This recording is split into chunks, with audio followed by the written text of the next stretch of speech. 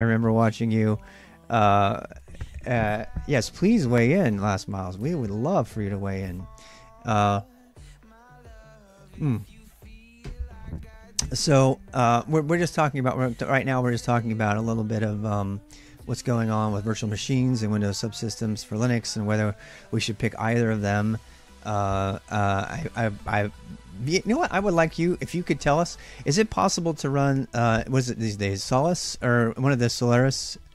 Um, Dennis, okay, sorry, Dennis. So, Dennis, let me ask you, because I mean, you've got so much experience with Solaris. In fact, you remind me a lot of the people that I learned from. Well, that's why I watch you on occasion, including that entire bottle of Wolverine. Dude, it's so much fun watching you sometimes. I really enjoy it. You worked on the kernel. See, that's what I did. I watched you talk about working on the kernel a little bit, and I'm sure you have a lot of insight into that. So here's my question related to the beginners here. This is a little segment for the beginners that I'll eventually put on YouTube. So my question is, which do you think? So can you run Solaris, SunOS, or any of the older versions of it? I know, you know, I'm embarrassed to say I don't remember the latest incarnation of the name. But which one was the one that they put together? Do you guys remember that? It's not necessarily safer. It depends on lots. Zones or LPAR are different to the desktop implementation. So how would you phrase that better? You just QEMU to run Solaris binary. Okay, QEMU to run a Solaris binary. Very nice. Yes. You know, I kind of want to talk about QEMU on its own. And this is another one of the big reasons that I'm sure I've heard you agree with me already on this. I really teach people to learn VI instead of Vim, the Vim-isms, at least initially. And if they want to lock themselves into their own computer using Vim or Emacs or something, that's fine. So virtual machines. I think we pretty much have made the case that a virtual machine is pretty much the way to go. Another thing I'm going to say here is it's simulates what will eventually run on a simulates what will eventually run on hardware. So again, this is for a beginner making the choice. I think we can pretty much put a thumbtack in this video at this point on this particular topic and move on to another topic. VMs as a safety thing at all purposes, consolidation, not security. Okay, so all right. I mean, I'm trying to think, because you would still have to run an underlying VPN if you didn't want to dox your IP. Got that? I consider it safer. So Ramingo, I've heard it used a lot in the security field. People will make they'll use if somebody breaks out and they break into your system. See what I'm saying? Say you're doing some kind of thing where you're hacking, and if you actually get malware, it will only affect the virtual machine and not your core system. That's what I mean by safety. So maybe I should say sandbox, when combined with the VPN. I got to read all these great things. The original Sun Microsystem plan was to allow for hardware domain separation in the mid-range to the upper-range enterprise products. They would allow for CPU and MEM isolation redundancy within some large 1M type class machines. Within each domain hardware, we install the Unix operating system. Inside those, we can create kernel zones or containers. Nice. Yeah, your low-level knowledge is so amazing to me. I mean, I made a Hello World kernel once, a kernel mod with my mod probe back in the day. There were a bit past the jail idea inside the BSD world. WSL2 equals advanced users on laptop battery. Everyone else equals VirtualBox. I think I kind of agree with that. So, Solaris containers. Oh, wow. I didn't know Solaris even had containers. I was running SunOS for a long time before it was Solaris. You know what I really want to see a video of from Mr. Dennis is the capturing the cultural rift that happened when SunOS became Solaris. That was an interesting time. And I remember all the guys that taught me Just having so much fun with that debate. But it's some people here may not be as interested. VMware security advisories. Yes, and actually VirtualBox. So, was it? What's the competition they had in Seattle where they do pwning? So VirtualBox has been pwned a lot of times too. Things like that are a real threat. Yeah, people using VMware kind of stuff. Out of bounds related VMware hypervisors reported in VMware. Yes, this is actually related to there's the Cyberwar series. One of the episodes where Ben, the journalist, he was actually given an award later for not giving up some of his sources. He covered. There's one episode where he covers a 0-day competition, and the top 2 0-day awards went to people who had found 0-day vulnerabilities in VMware and sorry, VirtualBox. So using a VM might be safer in sense of a sandbox, but you might actually be putting yourself in jeopardy in different ways that we don't even know about. So that's a really interesting context for all of that conversation. Appreciate you bringing that up. Let's see here. Then we built the new ZFS file system on top. ZFS, oh man, the main hardware globals, and then the container would be granted by to the ZFS storage. We use Storage Tech and HP3 PAR, and then Oracle Exabyte Fiber storage. Yes, I remember the Exabyte stuff. Oh god, that's back in the old days when we actually used to do SAN storage. I've been out of the enterprise for a while, but I have not seen a SAN storage array in a very long time. Do they still exist? So we'll geek out a little bit here. We got beginners here too, but my primary project was to port all this to the IBM mainframe. There for 10 years. Computer. I actually, yeah, it sounded like you worked on some of the RISC stuff too. The RISC port for the early Solaris port to RISC, or wasn't Source always on RISC? Can't remember. Computer world developers. Yes, that's the one. That's the article. I actually saw you talking about this article on your stream the other day. And IBM was buying out Sun at the time. Oracle stepped in and made it. It sounds about right. Cheers.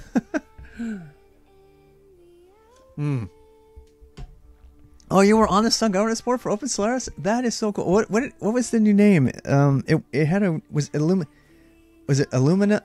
I want to say. Do you know what I'm talking about? So, what was? Yes, Illuminos. Yes. What is that? Yeah, Illumos. I briefly played around with this. Yeah, Open India. Illumos, so for the rest of you guys watching, so Mr. Dennis Lastmiles here, who's a very prominent, famous streamer here on Science of Tech on Twitch. I'm really happy to have him here.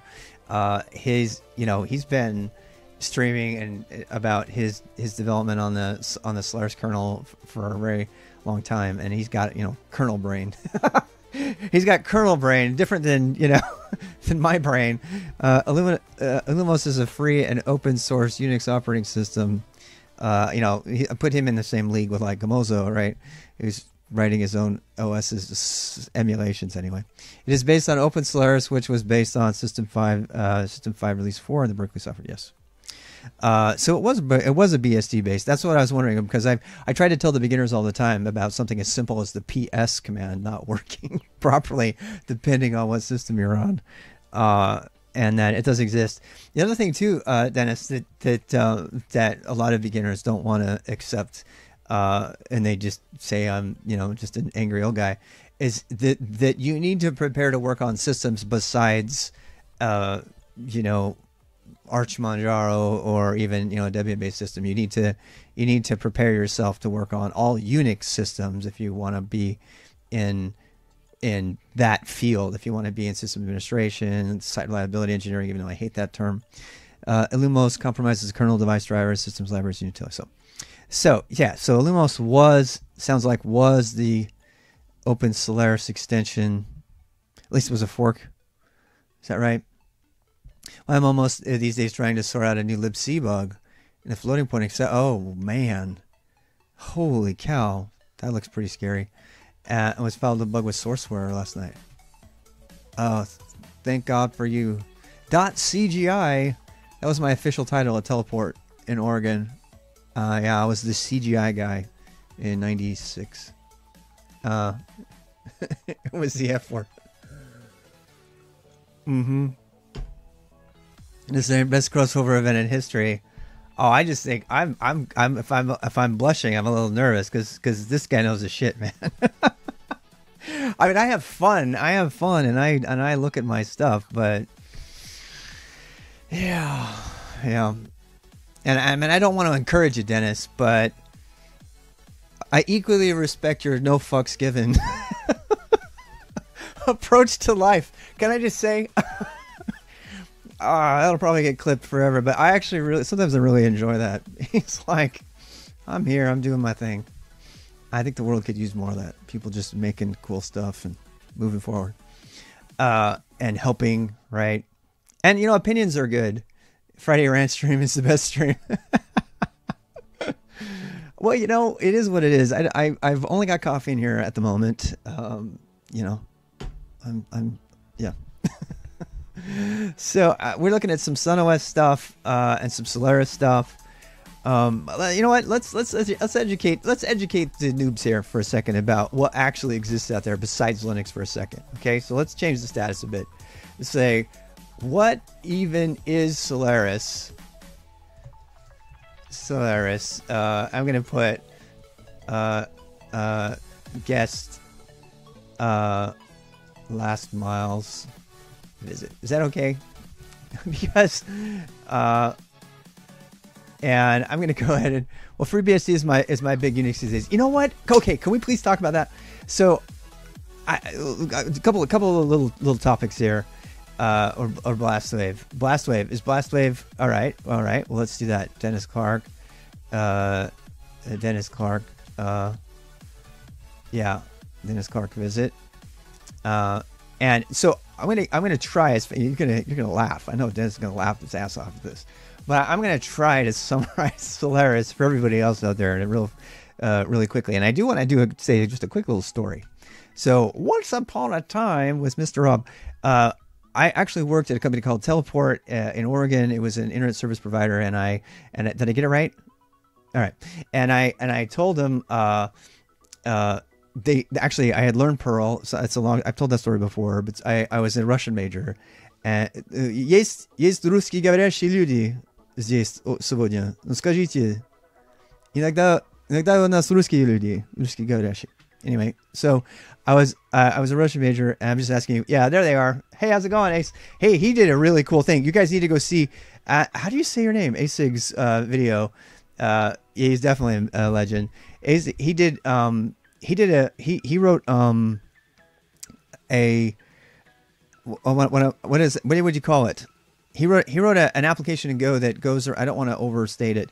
That goes around and grabs all the local proxies. Like research goes through some proxies and does some. So we got a lot of good coders in the audience here. Anyway, so I was proxy grabber. Yeah. I don't know why I was brain farting on that. So anyway, I can do one sentence thing. Solaris, there. See, there we have it from the kernel coder's mouth. Solaris is an AT&T System V Release 5, ported the Unix to a commercial implementation with full SUV2 SUV spec compliance. Therefore, it is a good test bed for software compliance. All right. In newbie speak, it's another version of Unix out there that came out, and my son actually came from Stanford, from what I understand. The Stanford University Network. That's what SUN stood for. Correct me if I'm wrong, guys. And by the way, this is one of the reasons that I would go to Stanford if I were to ever teach or attend a school. Stanford keeps standing out to me for some reason. But primarily, you can watch this in Triumph of the Nerds 2.01, Stanford University Network. Yep.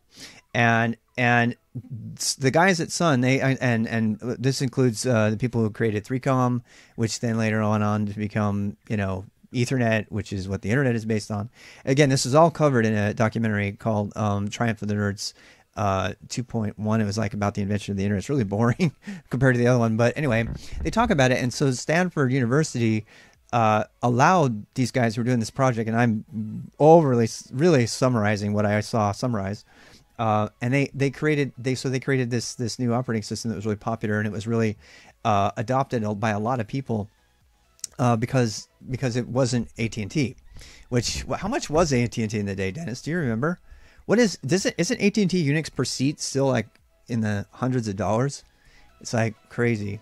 Now, Sun/Solaris is largely considered dead, right? Well, not according to Dennis. Dennis will tell you it's not dead. But previous to Sun, I worked at SDI Unix. Oh, no way, man! And the early Apollo systems. Were you around for the whole? Nextbox stuff? Didn't he pretty? Oracle is still making $1 billion on it on Unix AT&T. Who got the SCO license, by the way? Who pulled that one out? Because I thought SCO had a hold on all the original AT&T license stuff, didn't they? Before they died. I'm just trying to put the date on that. Was it Novell? It was Novell, right? And I was in Provo about that time, and I think Novell's still around too. I have to go check on that. I went to BYU. That was my university. So anyway, so why do you care about Stanford? Because Stanford let these guys do all this stuff and let them, yeah, pretty much. WordPerfect, Novell bought WordPerfect too, and now they're all dead. So, and that's all in that documentary too, by the way.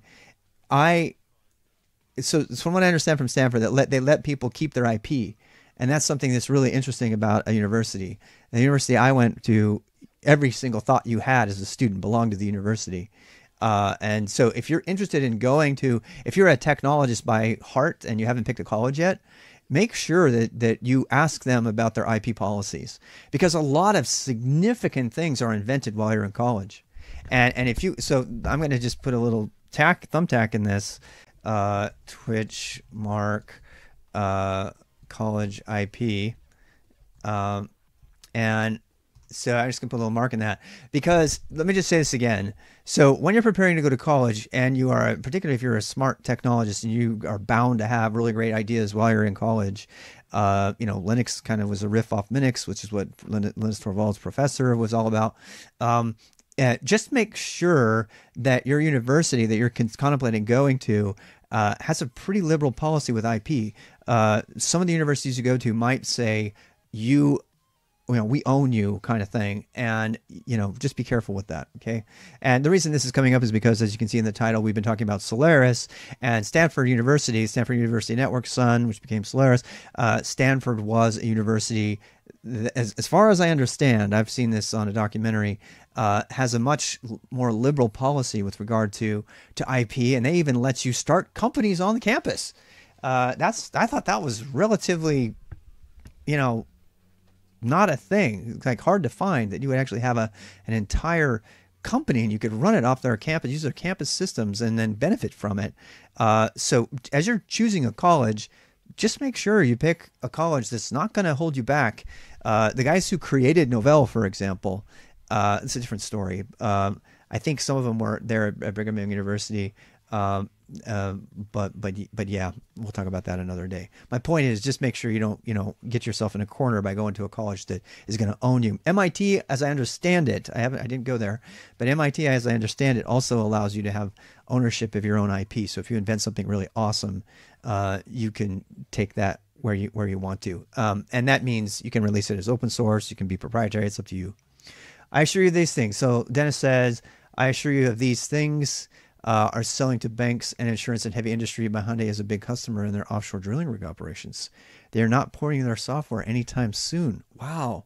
So that's Solaris. Yeah. And that's not even technical debt. That's just something that works that they don't need to change. That's kind of what I keep finding is the way BSD people look at the world. And I think it's still fair to say that BSD is the go-to pick. Oracle Spark. Wow. They still have Spark. Oh, that brings back some memories. So what is Solaris? Solaris is a version of Unix that came out kind of in response to AT&T's Unix, which is really the first one. And you can watch a really fun video on that if you want to go find that on YouTube, where they're actually introducing the world to Unix. And they actually say, one of the guys, I think it's actually Keith Thompson. It's either Richie or Thompson, I don't remember. But he actually says, and so we created the high-level C language. He actually says high-level C language. because the original Unix operating system was written in assembly, and then they wrote C, they created C to finish the Unix operating system. So they re-implemented it, and in C, which is why you should still learn C. I'm sure Dennis has great opinions on why you should learn C. It's great that we have Dennis and El Ramingo next to each other, because Ramingo is the one who convinced me to go back to teaching C to beginners at an easy level, so they could come to understand the computer and how it works better at the lower level. Lycan, good to see you. See Spark and think of the server that my work just finally got rid of about 2 years ago. An old Alpha Spark was horrible to find parts for. Use it for ERP. Well, that's generally the conversation today, right? That's generally what you're going to hear when it comes to that kind of stuff. So I'm kind of inclined to agree with that. I did manage a bunch of stuff. I don't teach C on stream. I'm not worthy. I teach enough. I used to. I was planning on teaching some C on stream. You gotta understand, I work with people as young as 10 years old. So when I teach something, I'd use a head first approach. I am very, meme-like. I memeify my stuff. Because it's more mnemonic and younger people can learn it a little bit better. I kind of straddle the fence between being a technologist and an educator and a writer and a communicator. So that's where I kind of live my life. People like Dennis, who are like really, he has a lot of really interesting thoughts on art as well. I've watched him watching some movies and just having some great insights into them. But in terms of the technologist, he's like, hardcore kind of guy on that. And I see that and I recognize that in others, and I'm like, well, my strengths are communication and writing and the README world, which I would love you guys to help us with, spreading the word about the README world as we get it going. Kind of an alternative to the World Wide Web we've been forced to use right now. Let's see. Oracle Rack and the whole web stack was bought from Sun, who bought from Netscape. Yep. Did Oracle did buy Netscape. That's right. That's why they have the JavaScript. They have the JavaScript trademark now too. I see Spark and think of, yes. Fujitsu owns Spark also. Yep. They use the VS200 mainframes, I think. Yep. I think it ported in the early 2000s. Do I teach C? Kind of answer that one. Unix is a toy. The big companies use mainframes and ZOS. You know what? I'm not going to say bad stuff about that, because I sat next to a guy when I was Nike's webmaster, internet webmaster, and there was a guy who was a mainframe guy. This is another story. There was a mainframe guy that sat right next to me, and total boomer, great guy, loved him to death. One of the best guys. You'd come over and he was taking care of his mom and all kind of thing. And he would come over. I kid you not. I was an arrogant 20 or something, and I was running the thing, and he come over. And he goes, we got Linux on the mainframe now. And I think he told me that in probably, I want to say 90. What was that? Yeah, that would have been 90. Yeah, 97, 96, 97. Another place I have a lot of experience with giving it work on the port of the Unix to IBM Z series back in 2008. Yes, and that's what my friend was telling me about, is that they'd already had Linux running in LPARs and partitions on the mainframe, and so they were doing. This is the thing that just drives me crazy. IBM was doing virtual machines. They invented hypervisor, and they were doing all that stuff before VMware got a hold of it and made all the money and got famous for it. I'm still running a Fujitsu Oracle servers, a number of companies running prod physical processors, 6 virtual processors. Nice. Yeah. Yeah. In the 70s, they did that. Yeah.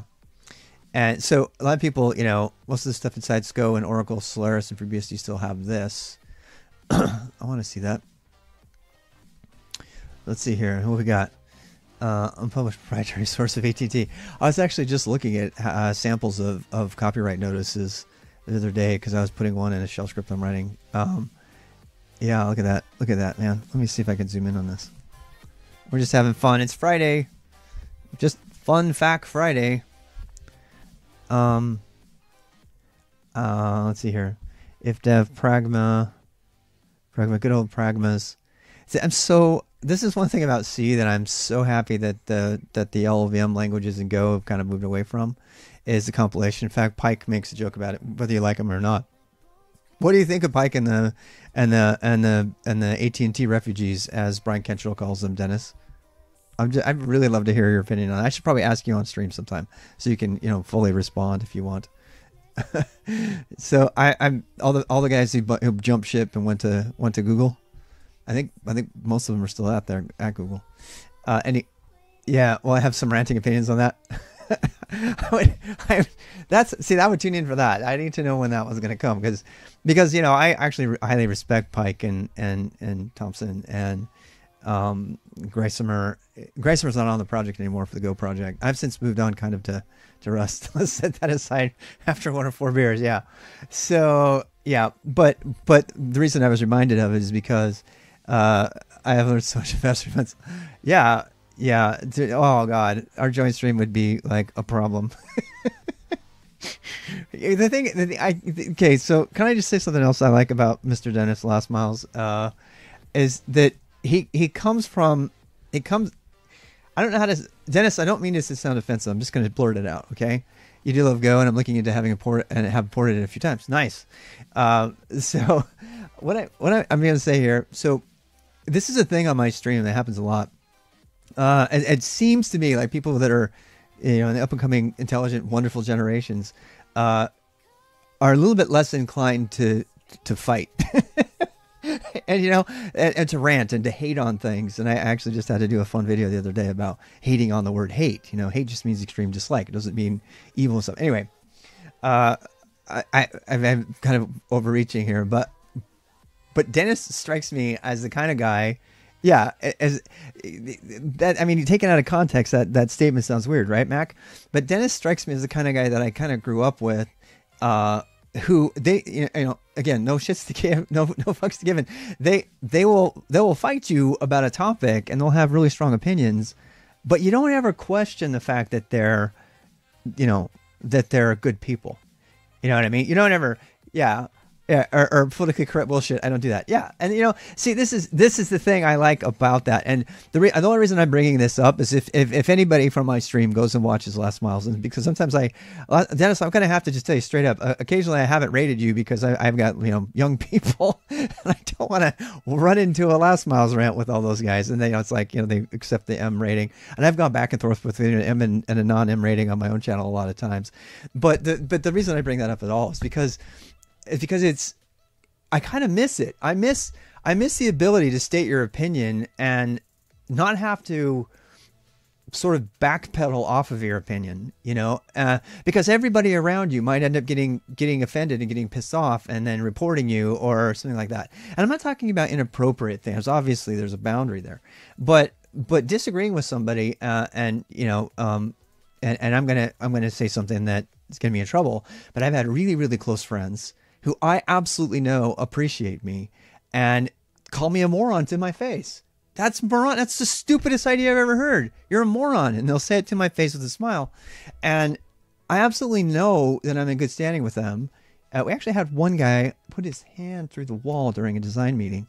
And so anyway, that when you have facts to spit it out, do it. Yeah. There is a downside to that. And let me just say this. So, there are lots of people that came from that generation and my generation, and or that it's not even really a generational thing. It's just a way of communicating and being, who think it's okay to get louder. They think it's okay to get louder to make their point. The louder they get, that'll make their point better. And I don't think they do it on purpose. Getting louder doesn't make your point more valid, right? It's like whoever's loudest wins right now. That's stupid. I hope Open Bugger will be FreeBSD, and I plan to push into production. Nice. Got the installer and the key A-time metadata within the file system, and I have ran it on it hard. There's nothing wrong with venting with intelligence and experience. It's simply saying the truth may hurt. It's too bad if you don't like the color of the wallpaper or my tone. The message is the message. And I'm going to quote you on that. You are going in my quotes list, Last Miles. The message is the message. I got to put that on my quotes list. Where's my quotes list? Because, that is you know, people can't separate the message and the truth from the person who's saying it. So it's kind of the opposite. So you have Last Miles telling people the message is the message, and then you have my mom telling me nobody cares how much you know until they know how much you care. So there's like something in the middle there, right? Yeah, if you shout it out, it has to be right. Yeah, the Me Too version sucked. I'm not gonna speak about that, but there's a Solaris. Oh, the movie, that's a different one. I think I know what you're talking about. I want to get this quote in here. The message is the message from Dennis Last Miles, because I really love that. So yeah, the message is the message, and you know, I think we need that more. I really do. We need to be respectful, and I think even Linus Torvalds agrees with that. You know, he's very opinionated. But you get my point. Go ahead and close that quote up. All right, back to what we're doing. I want to look at the C code some more. So those of you who don't know what C code is, this is it. This is what C code looks like. And you know, the reason I brought up Rob Pike and the AT&T refugees is because one of the reasons they make a joke saying that the idea for Go came while they were waiting 20 hours for their Go to compile. And I mean, let's just be real. The guy, you know, practically his story, I mean, the write-up about how they, you know, sort of altered Unicode. He and Thompson altered Unicode on a napkin when they got a hold of it from IBM, and then it became the standard. And so, you know, every time you guys use an emoji, you know, you can partially thank Rob Pike, not just for the Go language, you know, but for all of that. And he's written his own operating systems. So people, I mean, I love Go. I'm kind of souring on Go lately because of the whole generics thing. I just do not like. It almost feels like the Go project is getting sort of derailed from its original direction, and it's starting to do weird things now that I don't think the original creators might have agreed with, but I could be completely wrong on that. Go Evangelist no more. I still love Go. Go's got a lot of really direct usage. It's just recently some of the design decisions that are happening that over there are not as compelling. I mean, I love it. I absolutely love it. So my last discussion about political correctness was the main branch and Git shouldn't be called master. Well, I don't know if that solves any real world problems. Yeah, that's true. That's a good one. My concern is that we have a generation that is being brain damaged by political correct worldview, and they are losing the ability to disagree. Can I just, amen, brother, if I had like a button to press, you know, that would cheer for that statement, I fear a bovine approach with people who won't speak up. Yeah. Yeah. Okay. And so, look, we're not telling you, Dennis and I are not, I don't think we're telling everybody to go be an asshole. The world would be a better place. That's not what we're saying. What we're saying is learn how to have respectful disagreements. Learn how to attack bad ideas and bad tech voraciously. That's what we need. We need more attacks, not less, because the best debate, the best ideas, the best tech will surface. The problem is you got to make sure you do that without attacking the person. And that's damn hard. That's really damn hard because we get really married to our ideas. I do. I know I do. You know, it's like somebody challenges a technology that I have, you know, researched for hours and hours and hours and come to a conclusion that took me hours and hours and hours to make. And now you're telling me my conclusion was false, that all that time was wasted. So all my cognitive dissonance kicks in to protect me from thinking that I was wrong. And then that feels like you got punched in the nose. And then you react. And then you react and you have a big old fight. Learn to debate instead of the literal Nazi club. Yeah. Especially when you're getting paid by a corporation. Yeah, I see I have code laying about that goes back to 1984. Oh, I want to see that one too. Oh, look at that. 1984, Sun Microsystems, yep. Wow, that is so cool. I mean, yeah, you could always avoid ad hominem. Yeah, and that's hard. It's definitely hard to do that. Yeah, it's hard. It's particularly hard when somebody's disagreement with you is either religious or, you know, about something like that where there's, you know, people's lives in jeopardy. Political correctness and snowflakery is a problem. Did I hear that GitHub is now changing the master branch? Yes, that's true. They're doing that.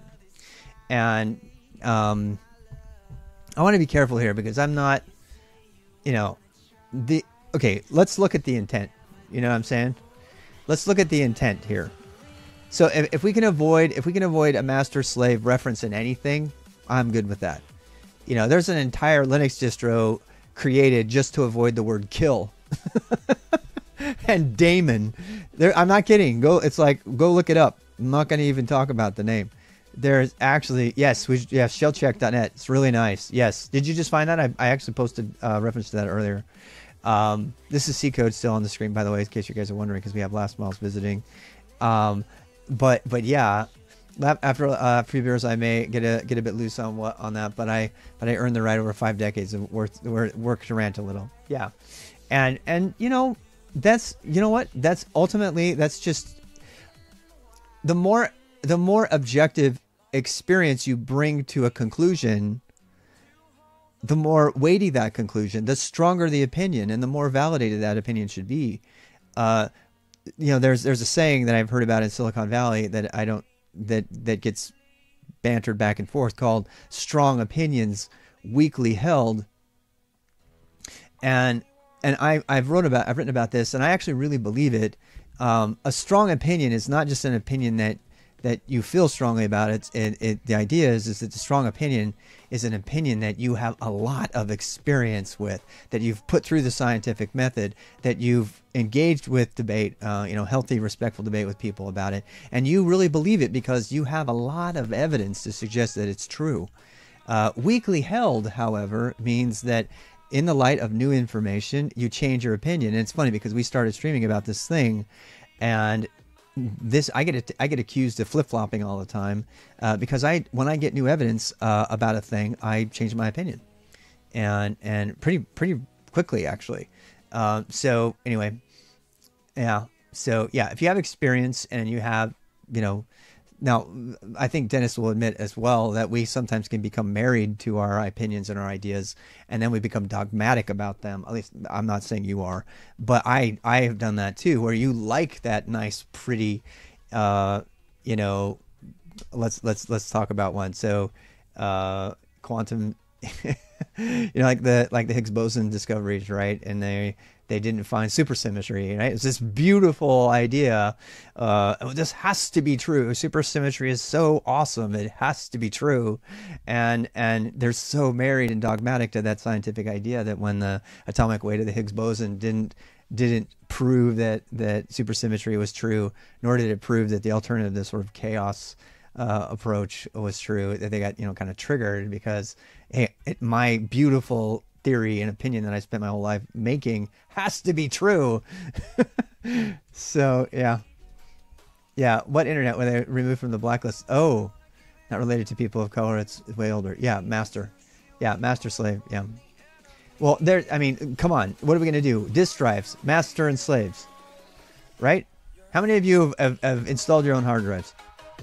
You have like one back in the old IDE days, hard drives. You have a master hard drive, and then you have the slave hard drives. That's what they're called. We're not going to change that. And again, I have all of the compassion and empathy that I possibly can have as an old white guy. I don't even want to say anything because I'm already in a position to not even begin to understand it. So I am not making a comment on what's going on right now. I'm just saying that that word specifically doesn't come from slavery. Right, it was used in slavery, but it does, that terminology does not originate in slavery. Just like the word daemon doesn't originate in occult devil worship. I mean, come on, the Berkeley mascot is a little demon. So we must make a different Unix, right? Dennis, you're a devil worshiper because you're a BSD guy. So, you know what I mean? It's like, pretty good, yeah. Hard disk, those newfangled things. Oh, you win! Dennis wins the cool hipster award for using IBM 6250 BPI tapes for storage. The closest I got to that was writing an automated system to manage our Tivoli tape devices, and I would go change out the tapes. You guys haven't lived until you've seen a tape device machine. We got to find one. Let's see if I can find a video of one. You got, I mean, these people, these people, you guys have become these people. They have no idea what tape storage is about. I mean, because I don't think it's a thing anymore, right? Oh yeah, here we go. Of course, let's look at that face. That's pretty much. I love Linus Does Tech, and that's the perfect reaction from somebody today that you show a tape device to. Like, what? He's pretty funny. Anyway, I like watching him too. He's pretty funny. Before A drives, oh god. So I mean, it's Random Friday. If you don't like it, go away. We're having fun. Say first basic programs in high school on paper tapes. Yes, we talked about that before. I loaded from a cassette on an Atari 400. I know I'm not. This is nothing. This is nothing compared to what my grandfather ran off actual tapes. You know, the large tapes. This is back when you had computer operators. You weren't allowed to touch a computer. You had to put your program on cards in the incoming slot. You couldn't even go in the room with the computer, and they would take the cards on the other side, and if you were really lucky, they would run your program. They would actually run it once and give you the output on a piece of paper. You'd have to go back and check it all out. Tapes, you got a good one? Oh, that's exactly what I was talking about. That's exactly what I was talking about right there, man. This is my grandpa used these things. This looks like straight out of a Star Trek episode. Everybody on Twitch has been showing all these Star Trek stuff. Remember, we had to run the tape back in the beginning before you deliver the tape back to the dealership. Yeah. Yep. I think German pension insurance still uses tape storage. Yeah, we used to use 5 1/4 floppies for our nuclear arsenal. Thank God, because nobody can hack it. Long-term story tapes are still in use. Yes, they totally are. And they will be for a long time, right? Anybody ever play around with microfiche? It's a different technology, but I used to do genealogy a lot when I was Mormon. Another story for another day. But you ever play around with microfiche? Microfiche are freaking amazing. I mean, it's so cool. It's like they figured out a way to shrink down. It's like pre-silicon days. They figured out a way to shrink down plastic to microscopic sizes, and you move around the microscope to read it. But if you go back and look at like any old newspaper, it's not digital, of course. So we're talking about it's a different. It's not a computer technology, but it was, you know, one of the technologies of the day that I just find really fascinating from like 50s tech, you know. So yeah, you did operate those. Yeah, let's see if we can find. I want to see if I can actually find a. Well, those were still. Let's see. Well, those were still in use on IBM 3090, MSA ESA systems. They sometimes had to pick up the untold lengths of it. When the air tunnel feed got screwed up, you had to open the door and it all spilled over the floor, and then you had to carefully rewind the tape. Oh my god. Refeed it. I feel your pain, my friend. Oh no, we're going to have Chris over here too? What the heck? Well, we can't plan on doing anything productive if Chris comes over. Seriously, that's like... So let's talk, I mean, tapes, guys, tapes. So here's modern tape drives. So modern, yeah, modern. It's funny because we're like geeking out, but we're also talking about the old stuff. Modern tape drives. Let me see if I can find one. The Tivoli. I was on the Tivoli team. This is before IBM bought the Tivoli company and it had such a good brand. They put the name Tivoli on everything.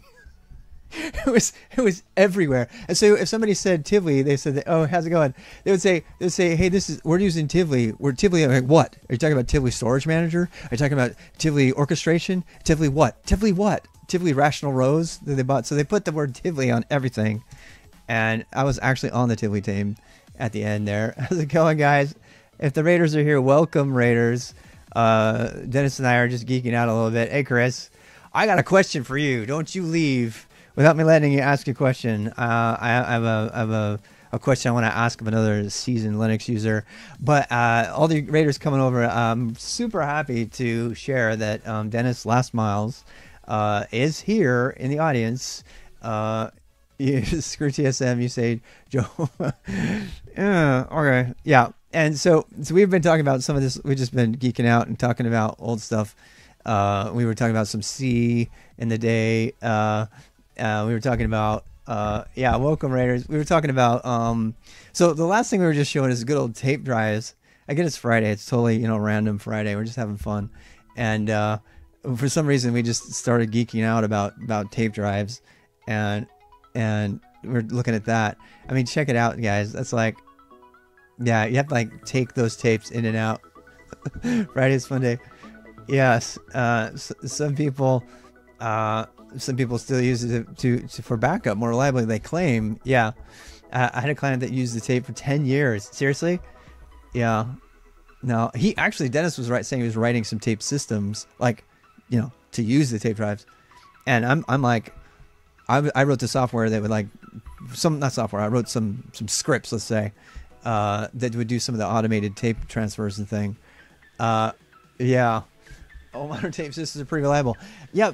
So it's the Mr. Robot thing. You guys know about this Mr. Robot scene where he creates a plan and he melts all the tapes in the thing because he says the emollient level on the tape is like over 80 degrees Fahrenheit or something like that. Do you guys remember this scene? He makes a little Raspberry Pi and he goes in the bathroom and puts it on the he puts it, you know, spoiler alert, you know, he puts it in, he connects it into the climate system and like one of these Stone Mountain kind of tape storage places. If you're a noob and you're watching this, like, what the hell is tape? So this is what tape is good for and what it's still being used for apparently. So tape is the way to do long-term storage that almost costs nothing, right? So what they do is they'll put all the ones and zeros on analog. You know, it's still, I guess it's digital, and they'll write it all on a tape. Usually the tape doesn't like, it's not big like these old ones, but it's more like the one that was in that Linus video here, like this. This is the kind of stuff that I use to handle, and then you have to swap out these tapes pretty regularly to take backups of like enterprise data and you know, insurance companies, stuff like that. And then they would take these tapes and they would load them into an armored car, RAID 5. Oh God, and they would take them into an armored car, and then they would go and they put them in the cliff somewhere, you know, solid granite carved out places, and then that's how they do backup, and they still do that today apparently. So people were saying about that. So if you're a system administrator, and that's the term that people used to use before it got all pejorative and shot down by Google saying, oh, we don't do system administrator, we call them site reliability engineers. You know, that triggers me, obviously, the way I'm saying it. Mr. Robot, I thought Elliot was trying to overheat the UPS to cause the data backup sites to burn down. No, he was trying to raise, that's a misconception. He was trying to raise the heat level. Actually, he does a little demonstration when he drops the tape on top of the burner at the arcade. You guys remember that scene? Because if you get the tape hot enough, it'll just melt. And yeah, RAID 10 is the only true RAID. Oh God. Oh, another one. Yeah, stuff like the quantum and tape storage, LTO backup tape drives. Yes. Oh gosh, I want to pull that one up too. But I don't want to lose these, so let me.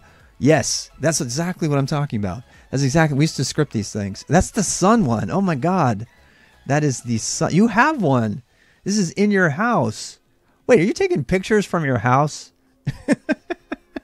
This is so cool. Yeah, that is definitely yours. Look at that thing. Oh man, that brings me back. So, oh, Sunmate. You know what? I got to tell you, just now, okay, so I want to be independently wealthy so that I can buy like old Sun hardware, and because when I see the Sun logo, you have no idea. It's like it like sends me back to this time when I first discovered Unix, you know, and I was working with these absolute awesome dudes in Portland, Oregon. Joey, if you are out there, my man, thank you so much for entering my life. I mean, I actually got a chance to work with these guys. Skizix, if you're there, you know, and they didn't really take me under the wing. That is not the way to say it. They pretty much, you know, beat me up and asked dumb questions, and like, man, I wish I could have Solaris at home. Dude, just get Linux. So I actually did. I installed mock Linux.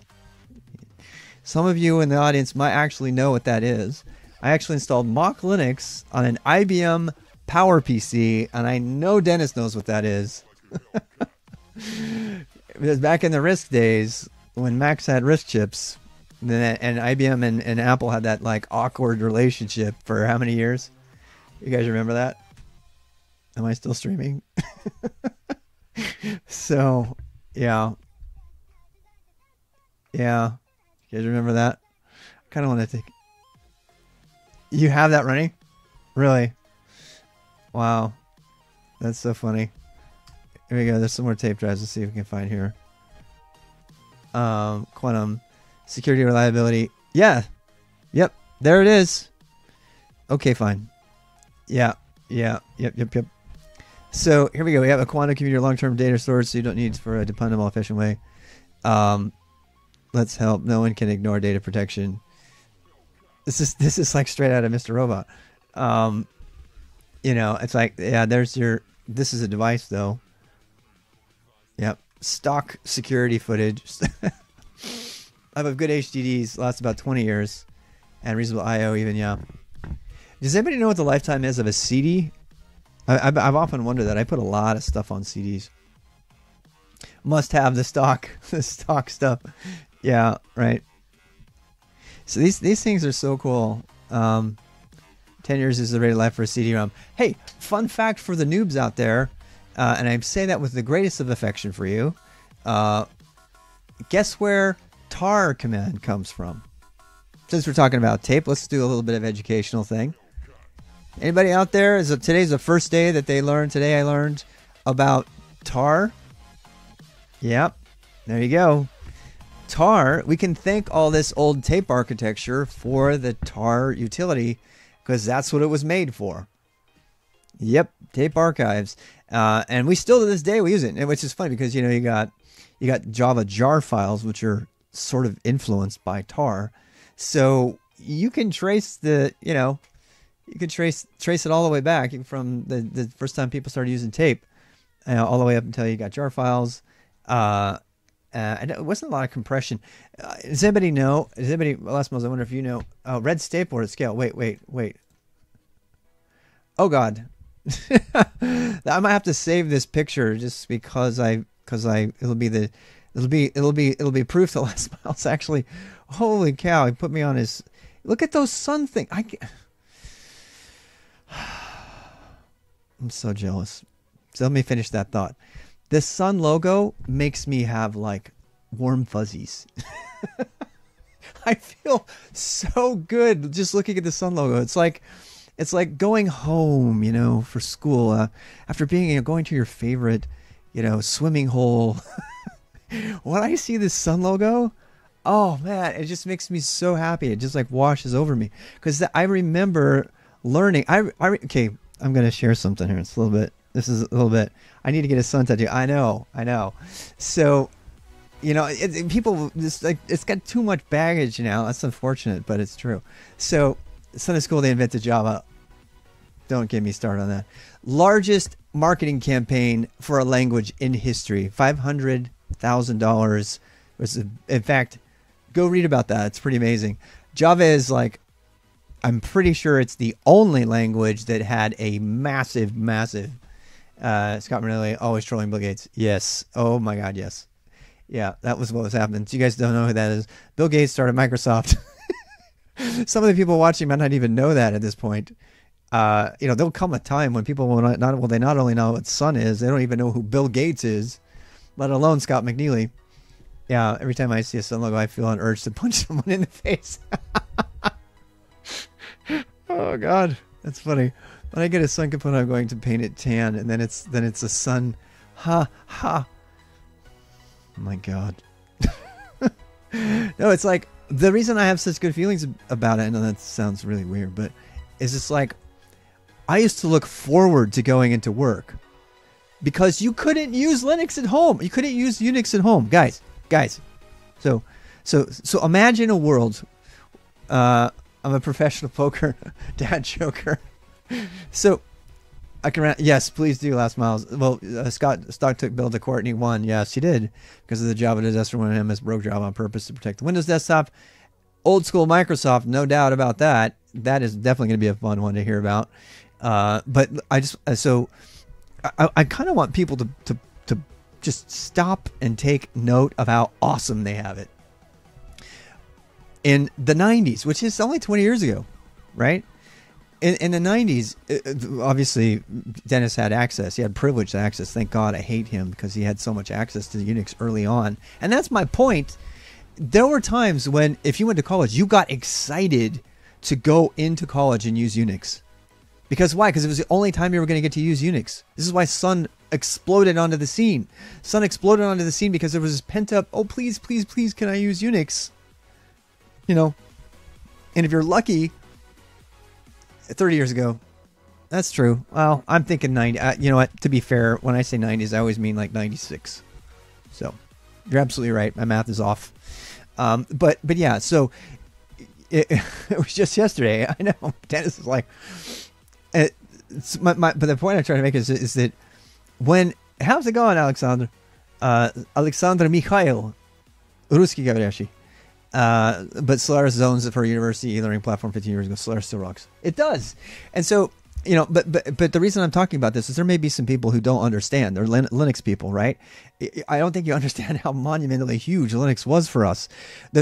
I spent, I don't know how many hours trying to get Linux, which is really what I thought was just Unix, trying to get Unix to run on my Mac, Power Mac, you know, on my, not a Power Mac. It was, you know, it was a, yeah, it was a Power Mac. No, it was back, I don't even remember what it was called. It had the mock kernel. So, you know, and only because I wanted a command line. I just wanted a command line. You could not get a, okay, I'm going to calm down now. I'm going to calm down, and I'm going to take some coffee to calm down. But I'm going to make a point here, and it's going to sound like I'm the old guy telling, you should appreciate your blah, blah, blah. And I don't care. So there was a time that I lived through where not only could you not use a computer, you could not use a command line. You couldn't. You know, and then there was a time where you had to use a command line, which is really funny. So yeah, you definitely couldn't use Sun. If you wanted to use a true Unix system, you had to be a privileged person who was in a university, or you had to be going to a university that was lucky enough to have one of the big systems like Berkeley. And I wasn't. Or you know, when I got to go to work and I got to sit at a Sun workstation, just like the ones that Last Miles was using, when I got to sit at a Sun workstation, I would get giddy. I would get physically giddy. I would get physically giddy. The tape drives are so expensive here in Australia. What? Really? Next brought Unix like to you for free. We get it. Okay, I know. You're like done with me saying anything more about it. But it was a big deal. It was a big deal, and I don't think other people sometimes understand how big a deal it was. So there. Come on, how dare you forget the glorious days of MS-DOS. Did you know that DOS stands for Dirty Operating System? That's the actual original name. Mm-hmm. Yep, go look that up. That's the reference for that is Triumph of the Nerds. Yeah, great documentary. Everybody should watch it. It's free on YouTube. Set in the 80s, talks about the PC the advent of the PC. Goes through the whole Silicon Graphics days as well. I'm done when hearing older people cheering about Linux. Seriously, you being you. Gates bought it. Disk operating system. Well, I don't know. It wasn't disk. It wasn't disk operating system. Originally, it was dirty. QDOS was the original quick and dirty. Oh, I think you might be right. Chris has got me on that one. Yeah. Hey, Chris, while you're here, since you're here, let me ask you a question before you guys take a break, because we all need to take a break. And I mean, I'll be here all day. No, but I love taking. I just need to know when to raid you guys. QDOS is and the amazing Kildare. Yes, that's right. And if you guys don't know what that is, please, please, please watch Triumph of the Nerds. You can go watch it for free. Brenchley, Peter Brenchley, which is his writer name. Gary Kildall, yes. Yep, the one who got totally roasted. If you want to see what actually happened to this guy, actually we can watch this. This is not bad. I'm going to turn down my music for just a second. This is like mandatory viewing pretty much. Triumph of the Nerds on here it is. Impressing their friends. I'm trying to find a segment on Gary Kildall, but this is it's a 3-part series. It's just really, really cool. You're fetching a beer. I might have to actually do that myself. But so yeah, I mean, guys, if you need to take a break or something. So I'm gonna find the YouTube copy just cause. Let's see, part of Translators Part 1, Vimeo. Translators Part 1, The Rise of the Accidental. So if you want to understand what happened during how PCs came to be, it's a really entertaining documentary about it. Back in the day. Yeah, it's like all 4x9 or whatever. I'll stream it a bit. Yeah, because I need to go. I need to go get stuff ready for work and stuff. But why am I telling you this at a basketball game? Well, I like the game, but mainly it's because of that guy down there. That guy down there. That's the other guy who got rich. His name is Paul Allen. 4x3, thanks. Belongs to him. The Portland Trailblazers basketball team, their arena, even the dancers. Basketball courts are the places former IBM execs go. I mean, former Microsoft execs go to. 20 years ago, Allen and his high school friend Bill Gates were running a two-man software company called Microsoft. What's up with that, Haney? You guys are always Today, like... Allen is richer than God, and Gates You found it? Good, Allen. Yeah. Gabe Newell also brought to the club. We found him. Yes, true. Young men like Paul Allen and Bill Gates invented the Yep. personal Gabe is definitely a Microsoft royalty. It's hard to believe that 20 years Yeah. ago there were no personal computers. Now it's the third largest industry in the world, somewhere between energy production and illegal drugs. The most amazing thing of all is that it happened by accident. It happened by a bunch accident. Of disenfranchised nerds wanted So, to impress their friends. There's another one. Actually, there's another Nerds video. There's another Nerds video documentary if you want to watch it. That it's called Triumph of the Nerds 2, and that's the one that goes all through Sun Microsystems and 3Com and all the creation of Ethernet and also which all came from Palo Alto, which is kind of an interesting fun fact. Some of you guys might not know this, but so Palo Alto Research Labs, which was buried inside of Xerox, that Xerox really didn't ever appreciate properly. They invented object-oriented programming. They invented the graphic user interface. They actually didn't. They watched Engelbart about that, and they got it from a lot of those guys in Palo Alto. Saw the mother of all demos, and I'm going to show you some other mandatory viewing. The mother of all demos. This is where the mouse was invented. And if you want to read the whole story of this, there's a book called The Innovators by the same guy who did the biography of Steve Jobs. 1968, 1 year after I was born. I give away my age there. That's pretty long. It's kind of funny because this was back in the time where people were singing hymns at IBM, and people were doing the work, and people like Engelbart were getting the credit back in those days. He did it? Who invented it then? Ramingu? Am I wrong again? You know, because people say Chuck Norris. He invented a copy and paste marking text. This is true, yeah. Oh, I see. And the graphic user interface, right, with mouse. So, the Brits did? Interesting. So, this characterizes the way I could sit here and look Xerox did not invent it. Piece of paper. Are you saying, okay, Xerox didn't invent it? No, that's what I'm talking about. That's actually a misconception that I had. And if you know something other than that, let me know. For the radar systems, okay. Yeah, Xerox actually, so this is actually one of the most common misconceptions. I didn't learn the right answer to this till my 40s. And for the longest time, I thought the Palo Alto Xerox lab was where the mouse was invented. Turns out, those people saw Engelbart. They learned about the mouse from other places, and they just implemented it. They're the first to really get popularity implemented. Of course, that's what Steve Jobs said he saw, and that's in that video, by the way. And he said that he had seen it. MediaWiki computer mouse. Really? You're going to give me a Wikipedia? We have a visitor who is here. What are you bringing me? You're bringing... Thank you. You're welcome. Thank you very much. So I guess I can watch this thing and turn the sound down. So we're not going to watch the whole thing. That's a good start. I'll sit here and say, I'd like to load that in. So. All right. Very sorry about that. Sorry about that. I love the noises. The noises are my favorite part. So I'm putting in an entity called a statement. I'm putting in an entity called a statement. 1966, guys. Yeah, if you got to go to lunch, go take off. Hey, Chris, I just wanted to ask you one thing. So maybe can you just put a thumbtack in this? I'll just tell you right now because I'm going to go eat too.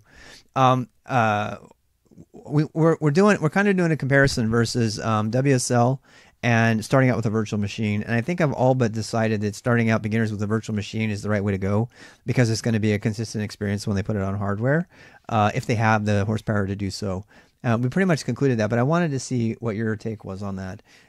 If you think that VM is way better, okay. That's all I thought maybe you would agree with that, but I just kind of wanted to get your input on that because I know there is no system D. Ooh, I thought about that too. And but WSL, I don't know. The main, the shallow reason I'm having particularly young beginners do this is a correct way to proceed.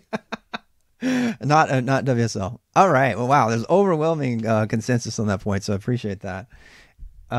Yeah, just compiling Hugo takes forever for sympathize. That's true too. In WSL, this is true. And if they want to get into development and they want to do any like C and Rust or anything, so there you have it. You have Chris and Dennis last miles all agreeing together. So this stream is done because that was really all I wanted to find out. So status, where did the mouse come from? Like, that's going to pull them in. Like, I care. Why screw Linux? It's like, I got to quote you on that. I'm quoting you again on that. All right. Well, he's talking. I have a statement with some entities' words, and I can do some operations on these. Fish. Engelbart and the fish. That word like copy after itself. In fact, that yeah. pair of words I like for to actual copy work. After itself. Yeah. And I can just do this a few times. Right. And get a bit of material there. And there are other entities like text. Say after there, I'd like to copy from that entity point to that Go point, to VMware, yep. And it'll copy it. Great. Yep, that's exactly what I've been I suggesting. It feels good to have you on my that. blank piece of paper, and then I'd say, well, this is going to be more important than it looks. So I'd like This stuff, to go to VMware ESXi clusters. I wrote some pro code to integrate with the ESXi stuff. And it says, well, I need a name. Yep. I'll give it a name. The mouse from Park. Okay, Dennis, you got to justify that because look at what she's about to use one. So help me understand. See, I used to think it was from Park too, and I don't know if I agree. I did for years until my 40s. I thought it, but there's a mouse right there in 1968. So I didn't know about this. I didn't know about this presentation until probably 10, 15 years ago.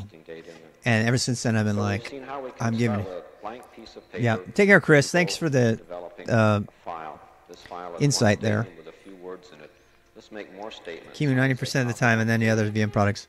Yeah, and I actually want to work into having people use Kimu, but they got to. I'm talking about beginners who don't know how to use Linux at all. Have never put it on anything, right? So I can look at that and say, probably goes off the screen. It'd be interesting if I could ask the computer to somebody sent us the perhaps to show me just the first line of each of those statements. Oh God, I can't read anything. So it did. This is one aspect of what we'll use over and over again through this presentation called view control. Where is it? Trackball. No matter where in the file we're Someone sent me a URL. We can ask it to use any one of a large Who sent me the URL on the for constructing computer mouse? There it is. that point in the file that best suits our need at the time. Small distance to move the mouse. Some people move it over 3 meters. So I'll say, well, I have this. I don't want them all to be statement 1, so I'll just replace the word there. How about that one with a 3? Computer mouse history. I do not like the graphics. The graphics can bite me. So I can look and say, all right, got statements 1, 2, 3, and 4. If I'd like to make them a little prettier, all right. I can.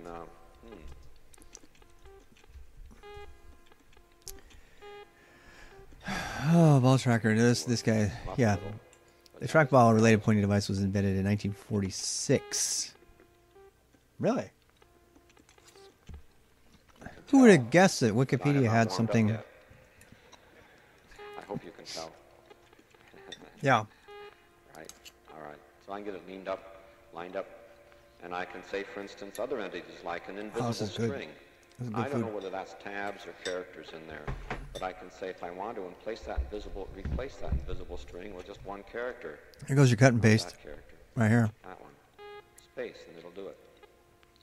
So I can look at that and say I have files 1, 2, 3, 4, 5, 6, and I've named them that way.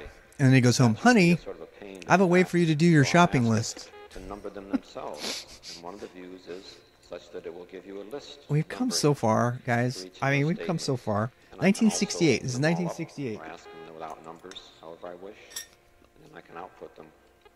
So we've seen ways to work. What blows me in my mind is they put people on the moon back then. In a file, create a file. I can delete that file or mess it up considerably. Like if I'm going to say I want to delete that word, but I accidentally hit that entity instead. Watch what happens. Look, he's even doing transparency, picture in picture. This is the whole thing. There's nothing. You know how they did it? So you say, they had television cameras pointing to screens, and then they would combine the screens. It's crazy. They have, it's all analog. All of it's analog. Well, I'm through with this example right now. Let me go to a file that I prepared just after my wife called me and said, on the way home, but this is shopping for me. Yeah. So as soon as she said that, he does sound like he's on the moon, doesn't he? Let's see, from the article, the Xerox Alto was one of the first computers designed for individual use in 1973. It was the first modern computer to utilize a mouse. Okay, well, that's great to know. Thank you for that. So that was the first one that actually went into production. Yes, those are numbered statements. For GUI, right. Like I can point to 10, yeah. say put it at the top. Jobs gives him credit for that, for sure. But yeah, Palo Alto, they invented Ethernet. They invented object-oriented programming. Smalltalk, the Smalltalk system. And I can do things like begin to reorganize it. at least they, you know, I'd be really interested to see if Smalltalk is class-based object-oriented programming and to hear what Jim Copeland has to say about that. Because, anyway, first mouse this was on an Apple computer. It's ironic, Apple never got popular where I live. Yeah. I gotta tell you, I kind of was slow coming over to the Macintosh. I liked WordPerfect so much better than Word on a Mac. I didn't like all the graphic stuff.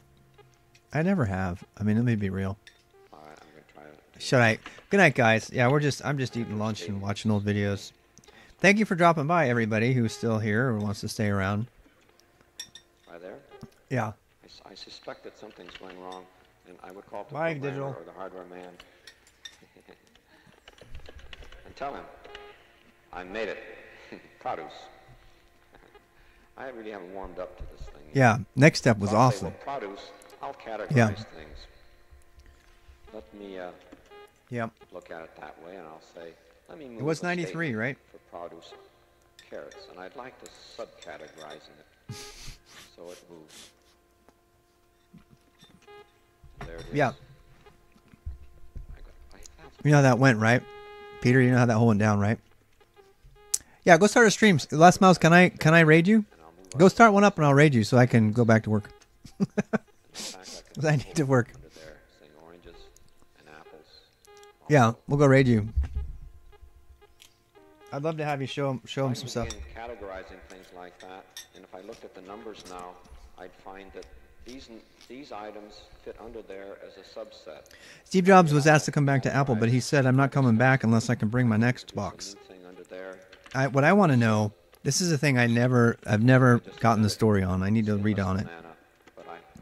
I want to know how Steve Jobs figured out to steal BSD. Part of our view control, besides this thing we've shown you of showing numbers or not, and I think he just copied Silicon Graphics. Some of these different levels or not. I can say I only want to see 2 levels, or only 1 level deep in there. It makes it very nice for studying. Yeah. Or I can do something like they did, but I want to know where they found out about BSD and where they got it. Open up 1 level below it and only show me. Next step had BSD in it. And another level if I wish, and then no numbers. In fact, you name on a Mac for a long time reported BSD, and then they changed it to Darwin. I don't know. I don't have any information on that. I wish I did. Well, suppose I worked for some time at this and then follow my wife to get the rest of the list. I'd eventually end up. I want to know how he figured out to do next step. What I have a feeling he saw Silicon Graphics, because Silicon Graphics was just destroying it. They were all over the place as a workstation. And then, and then what? You know, they were destroying it as a workstation. How's it going, Mem Theory? That's my motto for today. Windows background services. Looks like duck and cover video. It kind of does. Back when, if you were a technologist, instead of having a beard and hipster glasses, I can do something like say, you had to have a tie and sock garters. I'm not lying. You would get in trouble for not wearing your sock garters at IBM. And say go to 2A4. You don't look. You're disrespecting the company, and you would sing hymns. IBM, Watson Men, partners of TJ. By giving it, or if I wish, I can add it. I should really just go eat this. Add it as text in there and say jump to name. Is Last Miles there so I can rate him? That, it'll go to 2A. Did I say that? Carrots. What fun. Yeah. Carrots. Oh, what fun to sell his products night and day. Hey, that's actually the lyrics. They were singing about selling IBM products and joyously. That's why we are so gay. Actual words. Go look it up. The IBM hymn. There's like multiple IBM hymns you had to sing. Crazy, man. Who can we, I guess, is he on? My stream title. Oh, there you are, Last Miles. Friday Weird Computer Day. Okay, I'm rating you right now. I assume you're up, right? Are you on? This is all IRC, by the way, Dennis. If you want to catch the IRC. So okay, yeah. If you haven't set up yet, if you have IRC set up, you come in on the channel. Let me know, or if somebody else. You can have a minion. Let me know, and I'll just raid. I really do have to go get some stuff done, but it's been so much fun on this Friday. You know what? Maybe I'll venture out and get some whiskey. No, light beer for me. I hate that I have to drink light beer now. I hate getting old. Can I just say? Sucks. Jump to name, point to that, and lo and behold, I'll go to this thing that I'd named. It's not fun. So I can name it. Yeah, I know. I can rate him. I don't think he's up yet. I can ask to see the name, or I can ask not to see the names, depending on which. Right now we happen not to be seeing. Beaconbot's on too. Good for him. That's a guy to go watch too, guys. Go watch Beaconbot too if you want to learn how to code and stuff. So look what else we can do in here. I know, Dennis, I know. For some reason, all of a sudden, I can't do alcohol. I almost had an anaphylactic shock last night from the wine. I don't know what the deal is. We can compare notes later, right? I get the sense that when you're one of these guys who's going to be like well preserved and live until they're 92 or longer. Yeah, I was gonna say if you guys want to go raid Beaconbot, I'm gonna raid Last Miles today. So here's what I drew. But go see. Yeah, I know. It's kind of funny. It's like I can't do alcohol. It sucks. It's like my torture. You know, raised Mormon for 40 years, no alcohol. All of a sudden, I get to be 50. I can't do alcohol very much. I'll be like George. I know you're. It's pretty obvious. You're gonna be like totally. You know. I love me some whiskey or scotch. My favorite is actually, I'm gonna admit, my favorite's cognac. Cognac is hands down my favorite. If you can't handle it, don't drink it. Well, I don't know. It's not about not handling it. It's a long story. Go for the raid. Raiders, prepare. I'm actually gonna interject instead of just doing my command. Here, Last Miles. Oh wait, hey, Last Miles. Let me give you one. I don't know if you care for one, but if you want my little Twitch script, you can rip apart. I'm sure you can get ideas out of there, if nothing more. So Twitch. Another one I think you probably would like. Let me just give you this one too, if you want. And yeah. So and then I'm gonna go ahead and do a Twitch raid. Of course, everybody who wants the fish, there's the fish. So those are the three things I generally give people when they come. And Twitch raid, Mr. Last Miles. And I'm going to go ahead and kick it in gear. It has far too long of a cooldown. on the rating thing. It like makes me crazy, but it's not as crazy as using a graphic interface. So there it comes. 83 viewers. Raid now. Bye.